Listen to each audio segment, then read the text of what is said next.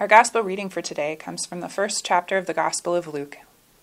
In the 6th month, the angel Gabriel was sent by God to a town in Galilee called Nazareth, to a virgin engaged to a man whose name was Joseph, of the house of David.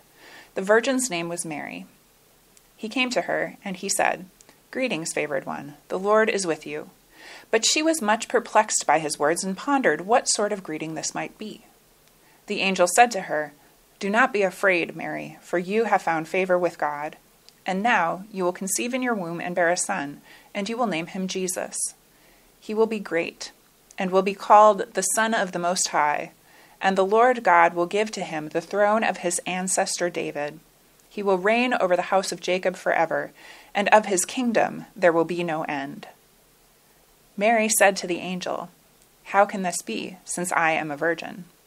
The angel said to her, "The Holy Spirit will come upon you, and the power of the Most High will overshadow you. Therefore, the child to be born will be holy. He will be called the Son of God. And now, your relative Elizabeth, in her old age, has also conceived a son. And this is the 6th month for her who was said to be barren, for nothing will be impossible with God." Then Mary said, "Here am I, the servant of the Lord. Let it be with me according to your word."